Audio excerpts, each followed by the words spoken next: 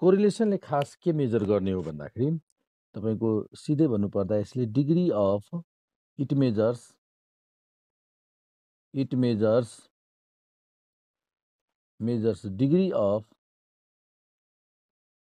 Degree of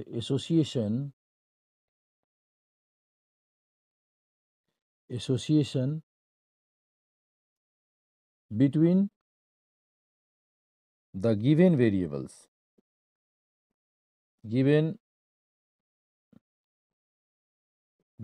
major गर्छ। अब यो डिग्री अफ एसोसिएसन भनेको के हो त? डिग्री अफ एसोसिएसन भन्दाखेरि के बुझ्ने प्र्याक्टिकली त? यो म एकचोटि एउटा इक्जाम्पलबाट तपाईहरुलाई एक्सप्लेन गर्ने कोसिस गर्छु, तपाईहरु बुझ्न सक्नुहुन्छ होला। इक्जाम्पल जस्तै कोरिलेसनले खास के मेजर गर्छ भन्दाखेरि तपाई कज पत्ता लगाउने काम गर्छ खास। इक्जाम्पलको लागि जस्तै म एउटा सिचुएसन भन्छु, त्यहाँ हेर्नुस् कोरिलेसनको कति धेरै इफेक्टिभ प्रयोग छ। जस्तै हामीले एउटा प्रोडक्सन कम्पनीमा थुप्रै मेसिनहरू छ र युनिट प्रोडक्सन भइरहेछ। इनपुट र मेटेरियल ल्याएर त्यहाँ मेसिनहरूमा प्रोसेसिङ भएर आउटपुट आउने गर्छ। इनपुट भनेपछि र मेटेरियल इनपुट भयो र थुप्रै मेसिनहरूले त्यहाँ मेसिनहरू युज गरेर आउटपुट अथवा प्रोडक्ट नयाँ प्रोडक्टहरू दिने गर्छ। म्यानुफ्याक्चरिङ कम्पनी छ है। अब सपोज गरौँ सिचुएसन यस्तो छ, मार्केटको डिमान्ड एकदमै धेरै हाई भइसकेको छ। यो प्रोडक्टको एकाएक हाई भयो डिमान्ड हाईले गर्दा के भयो त भन्दाखेरि तपाईको र मेटेरियलहरू धेरै कलेक्सन गरेर मेसिनलाई चाहिँ एकदमै रेगुलर एकदमै मेसिन चाहिँ लङ टर्मसम्म लगातार रनिङ हुने भयो। यसले गर्दा के देखियो भन्दाखेरि समस्या के आयो? डिफेक्टिभ प्रोडक्सनको संख्या बढ्यो।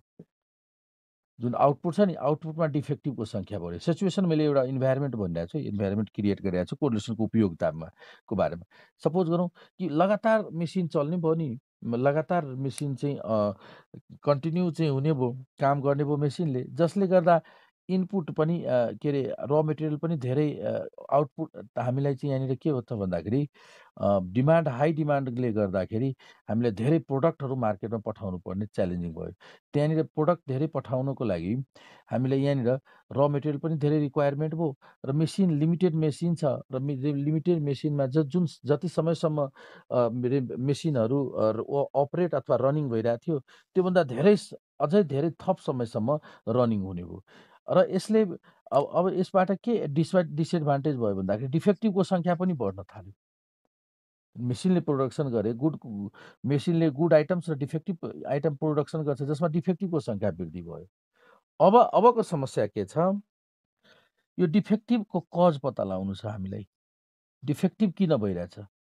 डिफेक्टिभको कजेज पत्ता लगाउनु छ। डिफेक्टिभको कज र मेटेरियलको पुअर क्वालिटीले गर्दा डिफेक्टिभ प्रोडक्सन भएको हो कि लङ टाइम रनिङले गर्दा, मेसिनको लङ टाइम रनिङले गर्दा टेम्परेचर बढेर डिफेक्टिभ प्रोडक्सन भएको हो कि? यसको कज पत्ता लगाउनु छ। त्यो कजको लागि अब हेरौँ कोरिलेसनको कहाँ प्रयोग गर्ने। मानौँ हामीलाई के जिम्मा दिएको छ, टेम्परेचर लङ टाइम रनिङले गर्दा मेसिनको टेम्परेचर वृद्धि भयो र त्यसले डिफेक्टिभ प्रोडक्सन भएको छ कि छैन त्यसको टेस्ट गर्नलाई हामीले मानव टास्क दिएको छ कि टेम्परेचर नै के छ मेन कज हो डिफेक्टिभ इन्क्रिज गर्ने हो कि होइन भने टेस्ट गर्नलाई हामीले यो स्टडी गर्नु छ, अध्ययन गर्नु छ, अनुसन्धान गर्नु छ यो कम्पनीको। त हामीले के गर्छौँ?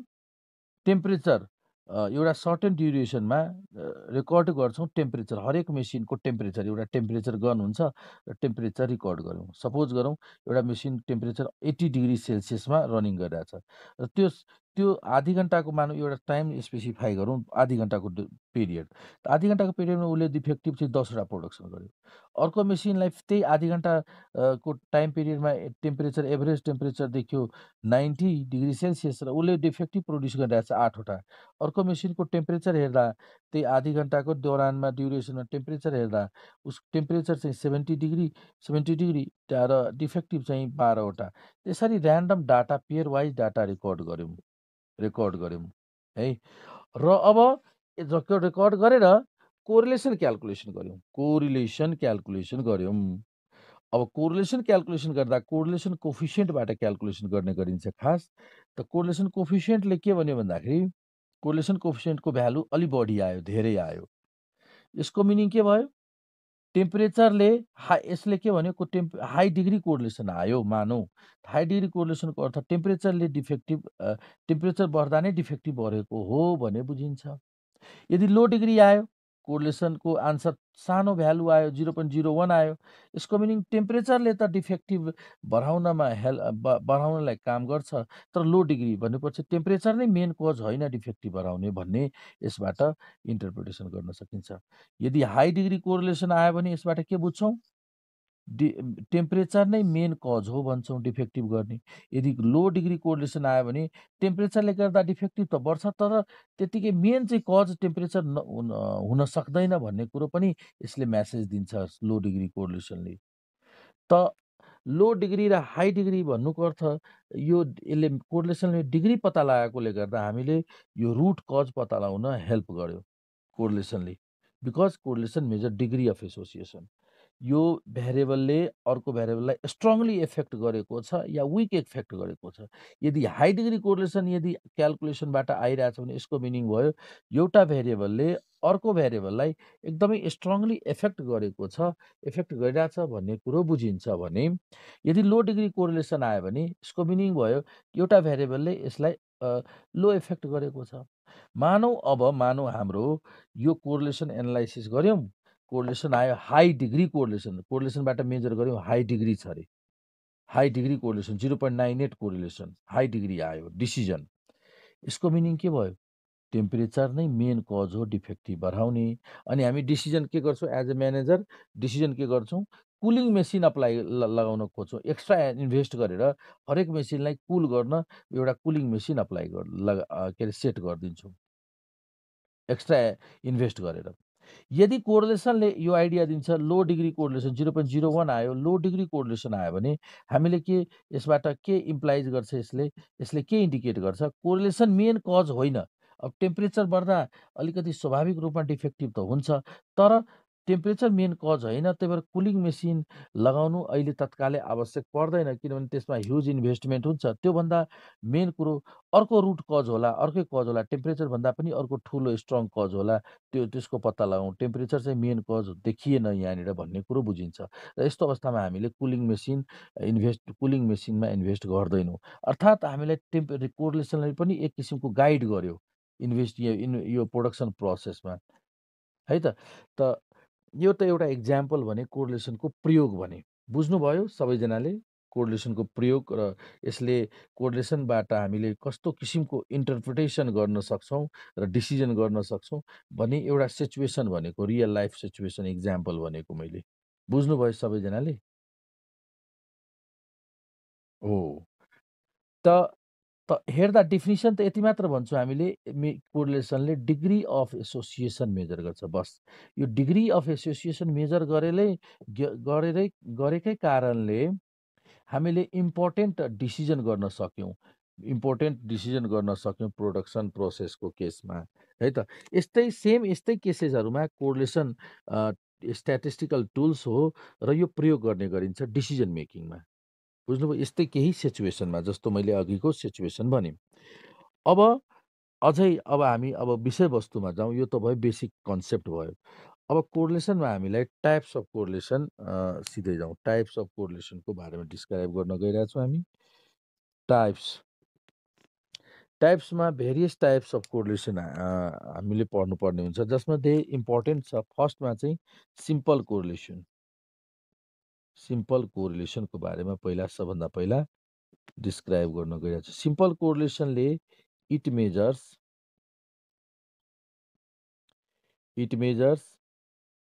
हामीले पहिला लिस्ट गरिदिउँ त। एउटा सिम्पल कोरिलेसन, त्यसपछि दोस्रो partial correlation, third multiple correlation गरी हामीले यो 3 टाइप्सको कोरिलेसन हाम्रो यहाँ एमबिएसको सिलेबसमा डिटेलमा पढ्नु छ। यो तीन थरीको कोरिलेसनलाई डिटेलमा हामीलाई यहाँनिर पढ्नु छ। सबभन्दा पहिला सिम्पल कोरिलेसन को डिस्क्राइब गरौँ हामी। सबभन्दा पहिला simple correlation.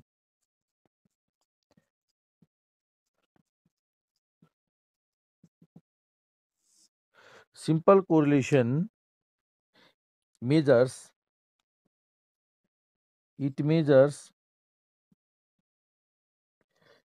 the degree of association.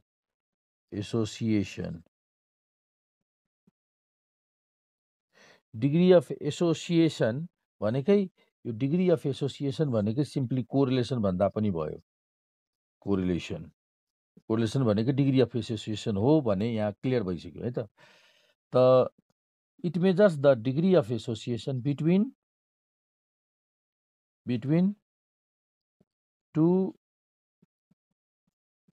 Variables only. बस दुईटा भेरिएबल बिचको मात्र यसले कोरिलेसन एसोसिएसन मेजर गर्छ। जस्तै अघिको इक्जाम्पल जुन हामीले दिएको थियौँ टेम्परेचर र डिफेक्टिभ हो, त्यहाँनिर हामीले सिम्पल कोरिलेसन एनालाइसिस गऱ्यौँ। दुईटा भेरिएबल मात्र हामी जुम गरेर एनालाइसिस गऱ्यौँ है त।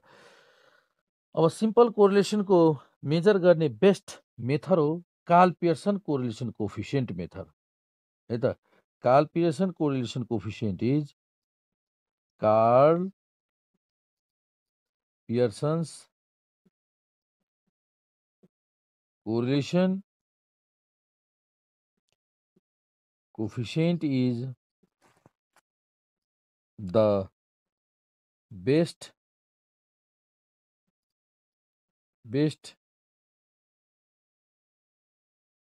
measure of correlation, best measure of correlation है त। कोरिलेसन मेजर गर्ने सबभन्दा best measure of simple correlation भयो कार्ल पियर्सन्स कोरिलेसन कोफिसिएन्ट। अब कार्ल पियर्सन कोरिलेसन कोफिसिएन्टको बारेमा अब डिटेलमा जानु। सिम्पल कोरिलेसनमा छौँ अहिले हामी है त। Karl Pearson's correlation coefficient. Karl Pearson's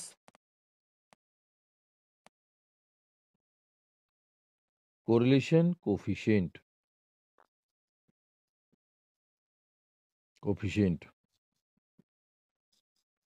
Karl Pearson's correlation कोफिसिएन्टमा सबभन्दा पहिला त इट इज डिनोटेड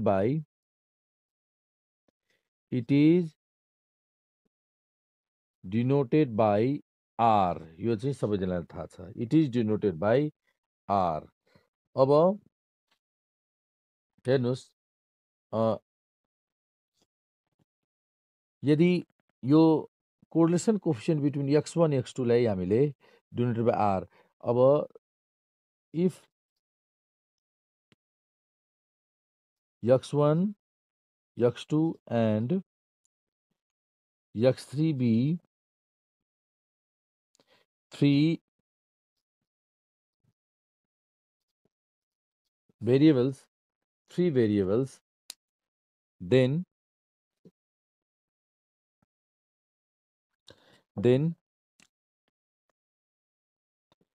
R12 ले के मेजर गर्छ?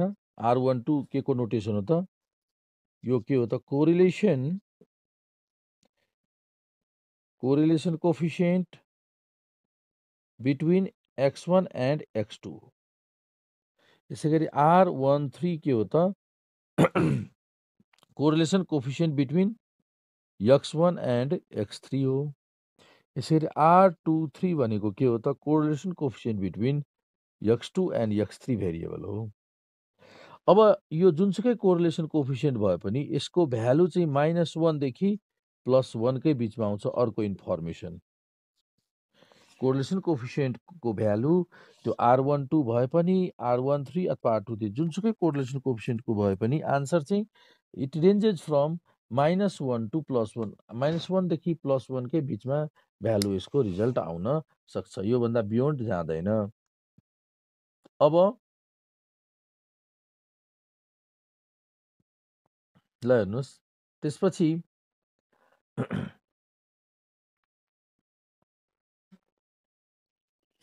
अब हामीले यहाँनिर क्याल्कुलेसन कोरिलेसन कोफिसिएन्टको फर्मुला नोट गरौँ। आर कसरी क्याल्कुलेट गर्ने त? कोरिलेसन कोफिसिएन्टको नोटेसन त जान्यौँ। x1 र कोरिलेसन कोफिसिएन्टको रेन्ज भ्यालु रिजल्ट्स -1 र +1 कै बिचमा सधैँ आउँछ। -1 देखि +1 कै बिचमा आउँछ है त। योभन्दा बियोन्ड जाँदैन। कुनै पनि R12 को भ्यालु होस् अथवा R13 को अथवा R23 को जुनसुकै क्याल्कुलेसन कोरिलेसन कोफिसिएन्ट आयो कि भ्यालु -1 देखि +1 कै बिचमा आउनुपर्छ। यदि योभन्दा बियोन्ड आयो, योभन्दा बाहिरको रिजल्ट आयो भने त्यो रङ हो। यो कन्सिस्टेन्ट हुँदै हुन्न, त्यो रङ हुन्छ है त। ल अब त्यसपछि अब हेरौँ त, यसको क्याल्कुलेसन कोरिलेसन कोफिसिएन्टको क्याल्कुलेसन गर्ने फर्मुला अब लेखौँ डिटेलमा। क्याल्कुलेसन कोरिलेसन कोफिसिएन्टको फर्मुला लेखौँ। ल सबभन्दा पहिला त क्याल्कुलेसन फर्मुला भाइ, calculation of are, calculation formula of are. त सबभन्दा पहिला 1 2 को फर्मुला लेख्न गइरहेको छौँ हामीले। R12 यसको फर्मुला छ n summation x1 into x2 minus summation x1 summation x2 upon summation R12 ले के को नोटेसन गर्छ तपाईहरुले सबैजनाले थाहा छ, अघि नै लेखेँ। R12 ले correlation coefficient between x1 and x2 denote गर्छ। n summation x1 square minus summation x1 whole square.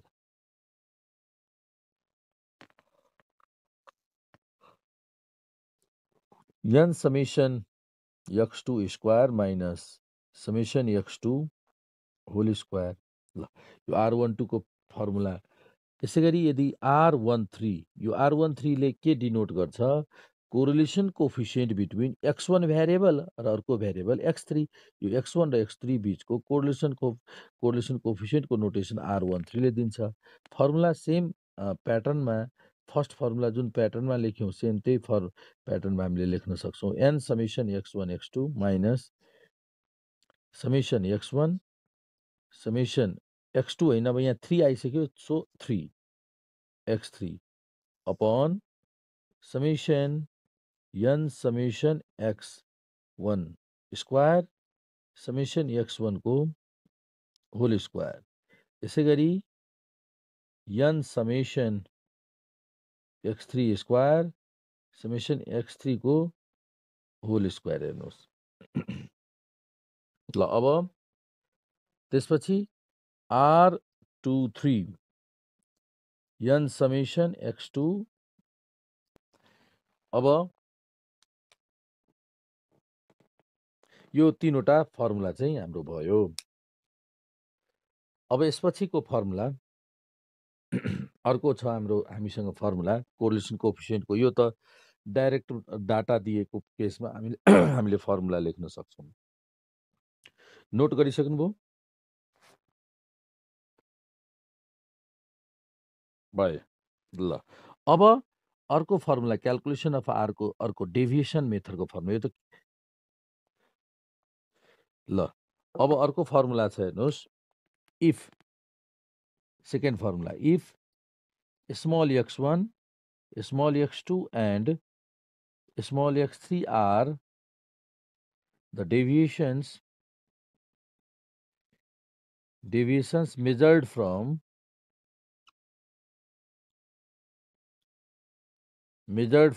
their respective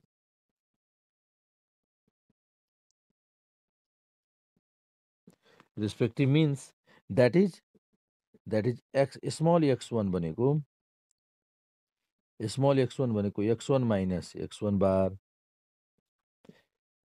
x2 भनेको x2 minus x2 bar and x3 भनेको x3 माइनस x3 बार यसरी दिएको छ तीनवटा भ्यालु डेभिएसन दिएको छ डाइरेक्ट डाटा दिएको होइन स्मल x1 x2 x3 यदि त्यस्तो क्वेसनमा दिएको छ भने हामीले R12 क्याल्कुलेसन गर्नु पर्यो भने सजिलो formula small x1 into small x2 upon square root summation small x1 को स्क्वायर अर्को समेसन स्मल x2 को स्क्वायर गरिदिन्छौँ यो दिएकै हुन्छ है त्यसै गरी R13 को क्याल्कुलेसन गर्नुपर्दा summation x1 into x3 upon square root summation x1 को स्क्वायर समेसन x3 को स्क्वायर र R23 को क्याल्कुलेसन गर्दा summation x1 into x3 upon summation x2 को स्क्वायर समेसन x3 को स्क्वायर यति क्याल्कुलेट गर्न सक्छौँ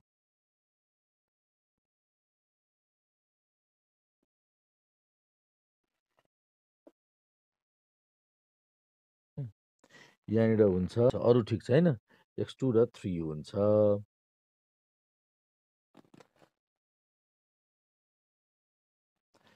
अब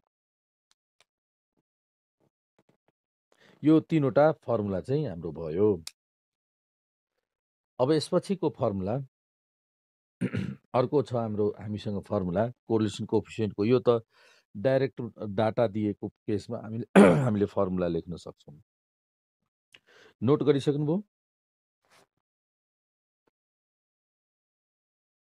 भयो ल अब अर्को फर्मुला क्याल्कुलेसन अफ आरको अर्को डेभिएसन मेथडको फर्मुला यो त ल अब अर्को फर्मुला छ हेर्नुहोस् if second formula if small x1 small x2 and small x3 are the deviations measured from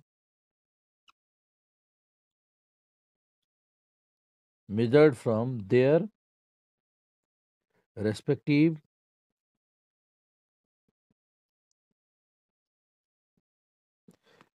means that is x small x1 भनेको x1 minus x1 बार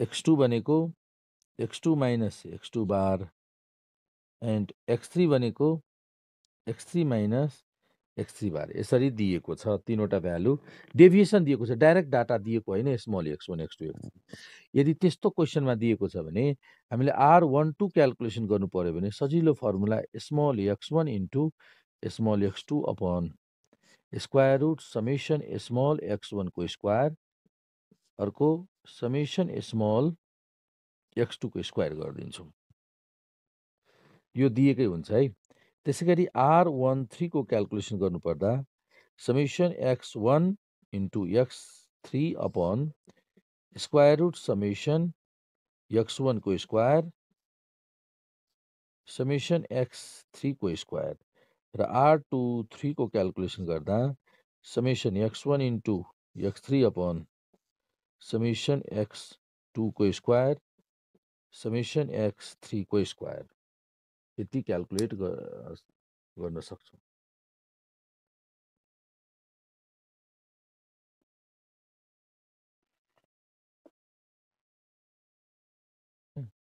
यहाँनिर हुन्छ हो यहाँनिर करेक्सन गर्नुहोस् त यहाँ x2 3 छ भने यहाँ 2 र यहाँ 3 हुन्छ अरू ठिक छैन x2 र 3 हुन्छ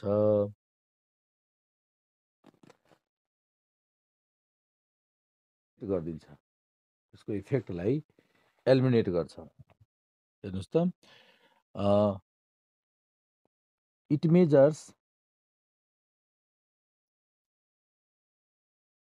it measures the degree of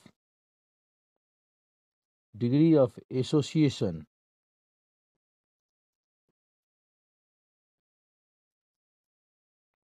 between two variables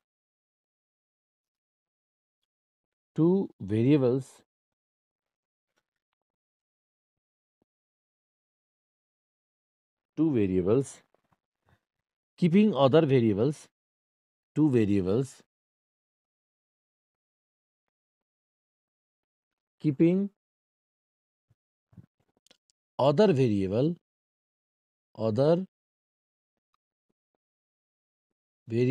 as a constant, है, as a constant, अथवा यही कुरालाई यसरी पनि भनिन्छ, maintaining other variable same, maintaining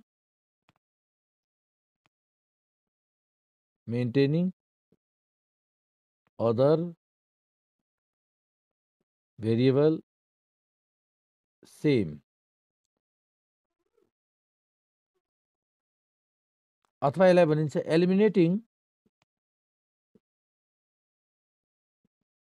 eliminating the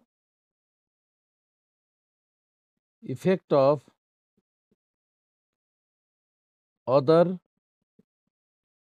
variable. मैले यहाँनिर 3वटा वर्ड किन यहाँ प्रयोग गरेँ भन्दाखेरि भिन्न भिन्न क्वेसनमा यसरी दिइरहेको हुन्छ। कुनै ठाउँ भन्छ keeping x3 as a constant भनिदिन्छ, कुनै ठाउँ भन्छ keeping the variable x same word keyword use गर्छ, कतै कतै एलिमिनेटिङ द भन्छ, एलिमिनेटिङ the effect of other variable भनिदिन्छ। त्यही भएर तपाईँले 3टा वर्ड जान्नुपर्ने भयो। कन्स्टेन्ट वर्ड लेखेको छ त्यही पनि partial correlation, same third variable same भनेपछि पनि पार्शियल कोरिलेसन, एलिमिनेटिङ द इफेक्ट भनेपछि पनि पार्शियल कोरिलेसन हो भनेर सम्झिनुपर्ने हुन्छ। ल अब यसले सपोज गरौँ if x1 x2 and x3 be the three variables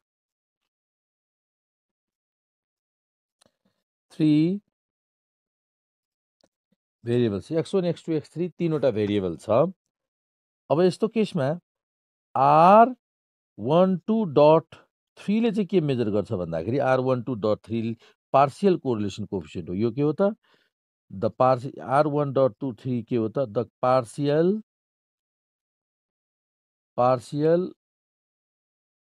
correlation coefficient हो। यो coefficient of x1 and x2 दुईटा variable x1 and x2 partial correlation coefficient between लेख्दा लेख्नुस् अथवा of लेख्नुस्, between x1 and x2 keeping अथवा एलिमिनेटिङ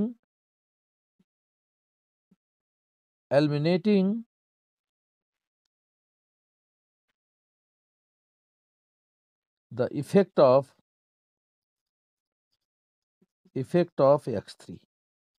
x3 भेरिएबलको effect eliminate गरेपछिको partial correlation कोएफिसिएन्टको notation यो भयो।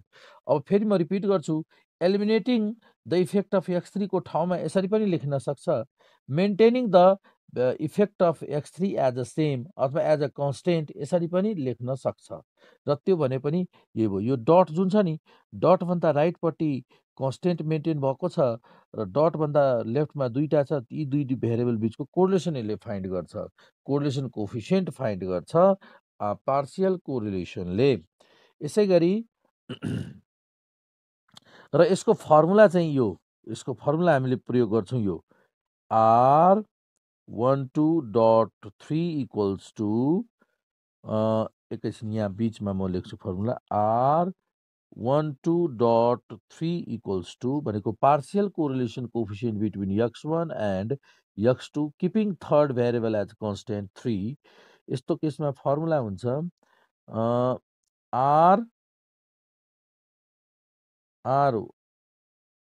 r12 minus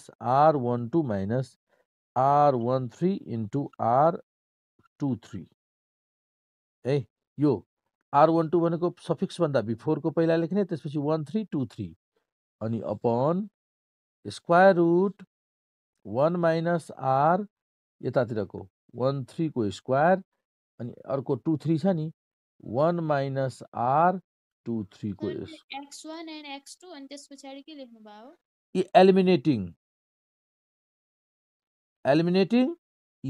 एलिमिनेटिङ the effect of x3, एलिमिनेटिङ the effect of x3 यो 23 छ है। ल यो भयो। अब यसपछि छ अर्को ल हेर्नुहोस् यसपछि छ R13.2 R13.2 को रिलेसनसिप हेरौँ R13.2 यो भनेको के त the partial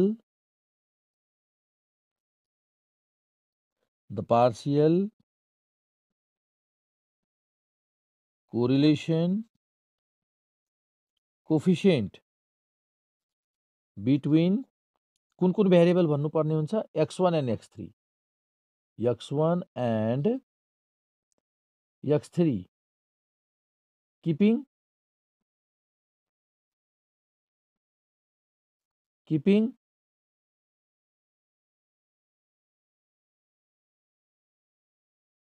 x2 as a same ल सेम पनि कहिलेकाहीँ हुन्छ है त र यसको फर्मुला हामीले लेख्छौँ यसरी R13.2 छ भने यसको फर्मुला भयो 13 फर्स्टमा छ सफिक्स डट भन्दा अगाडि R13 माइनस अब यसको R12 into R23 upon square root 1 minus R12 square अनि त्यसपछि 1 माइनस R23 को स्क्वायर लेख्नु कसरी लेख्ने यहाँ जुन अर्डरको जुन भेरिएबलको कोरिलेसन कोएफिसिएन्ट छ राइटपट्टि त्यसको स्क्वायर यहाँ दुई अर्को छ त्यसको स्क्वायर लेख्नु होला अब तेस्रो formula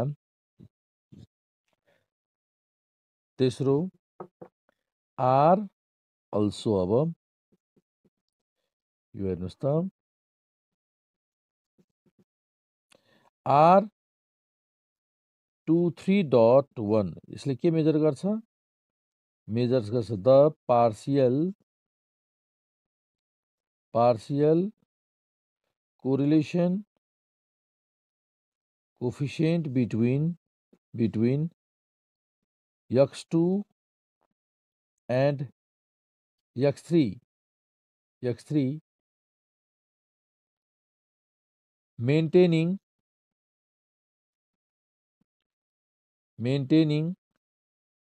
the third variable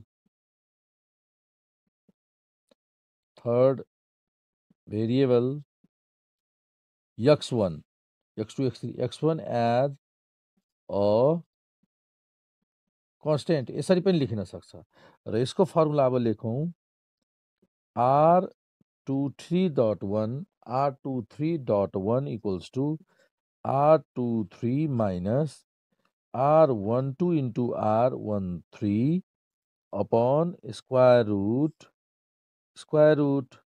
1 minus कति R12 को स्क्वायर यताको जुन R12 छ नि राइटपट्टिको त्यसको स्क्वायर र अर्को फेरि अर्को पनि राइटमा छ 13 त R13 को स्क्वायर यसरी क्याल्कुलेसन हामीले गर्न सक्छौँ यहाँनिर हामीले के हेर्यौँ भन्दाखेरि समरीमा हामीसँग यदि सिम्पल कोरिलेसन एभाइलेबल छ त्यो कुन कोरिलेसन R12 R13 र R23 यदि एभाइलेबल छ भने हामीले हरेक अर्डरको पार्शियल कोरिलेसन क्याल्कुलेसन गर्न सक्छौँ किनभने यही तीनवटा भ्यालुमा डिपेन्ड गर्छ यही तीनटा भ्यालुमा आधारित छ यो तीनवटै फर्मुला पार्शियल कोरिलेसनको तीनवटै फर्मुला सिम्पल कोरिलेसनको यो तीनवटा भ्यालुमा आधारित भएकोले यदि हामीसँग यो तीनवटा अगाडि R23 हुनुपर्ने हैन हजुरले 131 लेख्नु भएको छ कहाँनिर यो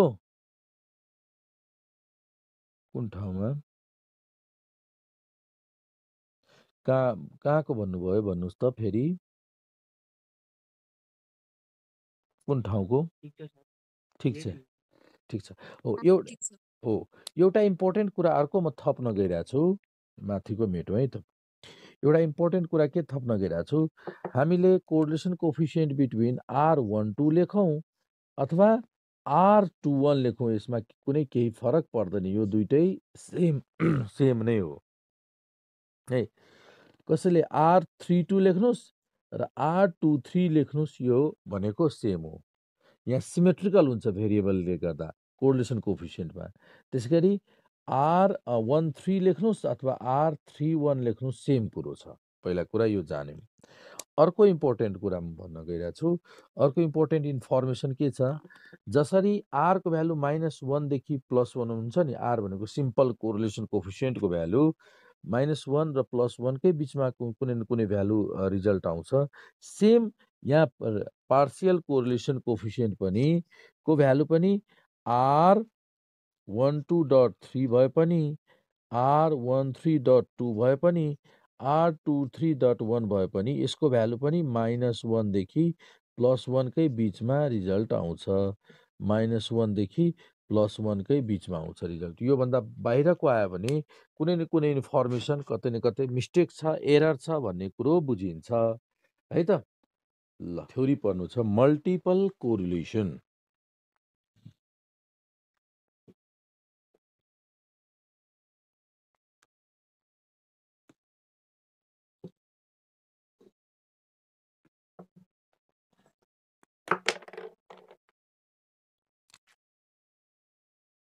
हेर्नुहोस् त, अब छ multiple correlation. Multiple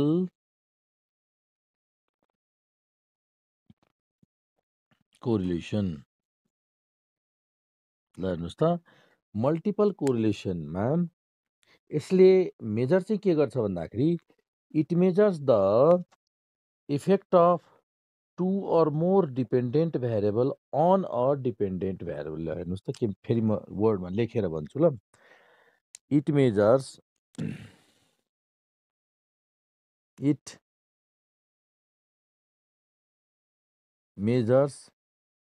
the correlation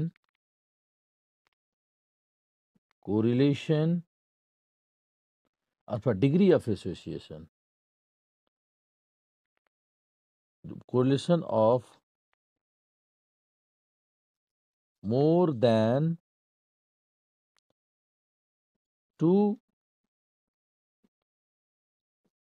variables, at a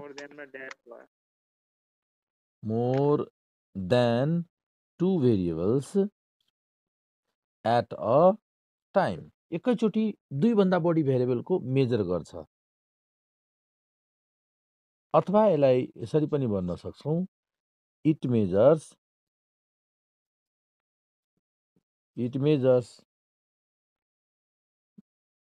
the joint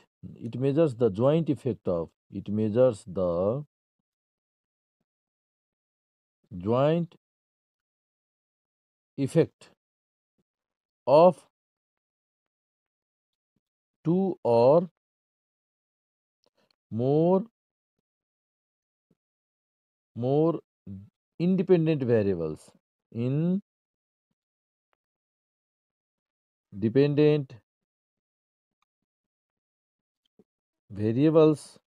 on a dependent variable। Suppose गरौँ, if x1, x2 and x3 be three variables, x1, x2 and x3 be three variables। अब मल्टिपल कोरिलेसन कोफिसियन्ट भन्ने बित्तिकै capital R चाहिँ लेखिदिनु होला। यो सम्झिनुहुन्छ, multiple correlation coefficient भन्ने बित्तिकै क्यापिटल आर। र यसमा के हुन्छ, डिपेन्डेन्ट भेरिएबल हुन्छ र a number of to or more independent variable हुन्छ। R1.23 लेखिएको छ, यसको मिनिङ के? x2 and x3 हो। Okay, very good, x2 and x3 ठिक छ। अब आर क्यापिटल आर लेख्ने बित्तिकै हामीले के बुझ्छौँ, मल्टिपल कोरिलेसन। अथवा मल्टिपल कोरिलेसन भनेको छ भने आर लेख्छौँ। 1.23 भन्नुको अर्थ के भयो, 2 र 3 राइटपट्टिमा भएको इन्डिपेन्डेन्ट भेरिएबल र लेफ्टमा जुन छ नि 1 त्यो डिपेन्डेन्ट भेरिएबल हो। अर्थात् यसले के मेजर गर्छ भन्दाखेरि द मल्टिपल, यसको नोटेसन के हो त, यो खास यो मल्टिपल कोरिलेसन कोरिलेसन कोफिसिएन्ट हो, multiple correlation coefficient of multiple correlation coefficient of x1, multiple correlation coefficient of x1 on x2 and x3. On है त, it measures the multiple correlation coefficient of x1 on x2 and x3. भनेपछि on भनेको depends on, x1 चाहिँ केमा depend छ, x2 र x3 मा depend छ। भनेपछि x1 भयो डिपेन्डेन्ट भेरिएबल, त्यही भएर दुईटामा डिपेन्डेन्ट छ। बुझ्नुभयो? यसै गरी यसको फर्मुला अब लेखौँ, यसको फर्मुला त्यसपछि आर सर त्यो टु चाहिँ इन्डिपेन्डेन्ट भेरिएबल हो सर। 2 र 3, x2 र x3 कुन भेरिएबल भयो? Independent variable. र त्यो इन्डिपेन्डेन्ट भेरिएबल को इफेक्ट केमा मेजर गरिरहेको छौँ? x1 मा।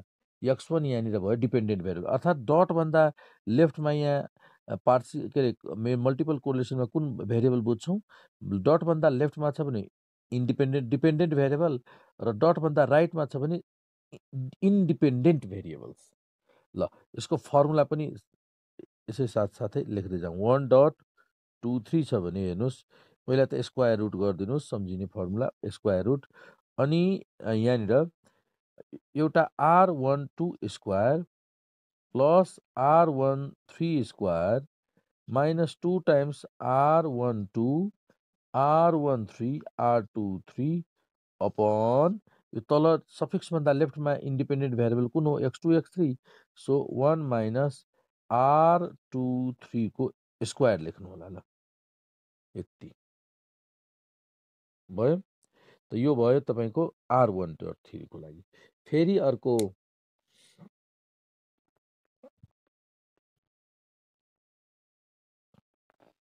छ नोटेसन यो। यसै गरी हामीले नोटेसन लेखिरहेको छौँ r2.13। यसले के मेजर गर्छ? यो के हो? यो नोटेसनको नाम द क्यापिटल आर हुने बित्तिकै हामीले के बुझ्छौँ? Multiple correlation. क्यापिटल आर भन्ने बित्तिकै मल्टिपल कोरिलेसन कोफिसिएन्ट भन्ने बुझ्छौँ। Multiple correlation coefficient between correlation coefficient of x2 2 छ नि सफिक्समा, अन 13 छ भनेपछि अन x1 एन्ड x3। ल भयो। अब यसको प्रयोग गरौँ त 2.13 इक्वल्स टु फर्मुला लेख्न सकिन्छ स्क्वायर रुट के त r12 स्क्वायर प्लस अर्को के हुन्छ? एउटा सफिक्स भन्दा बिफोरको डटभन्दा बिफोरको लिनै पर्ने हुन्छ। एउटा 12 भयो, एउटा 23 भयो, r23 माइनस यो जुन राइटको पार्ट छ सबै सेम, 2r12 r13 r23 यो सेम अपन 1 माइनस, ल डटभन्दा राइटपट्टि छ 13 त 13 को स्क्वायर। यो भयो। यो सबै क्यालकुलेट गर अनि स्क्वायर रुट गर्नु होला। यो भयो। अब यसपछि छ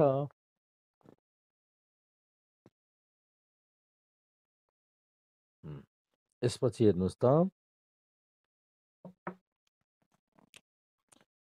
r 1.1 त भइसक्यो, 3.12 यसले के मेजर गर्छ?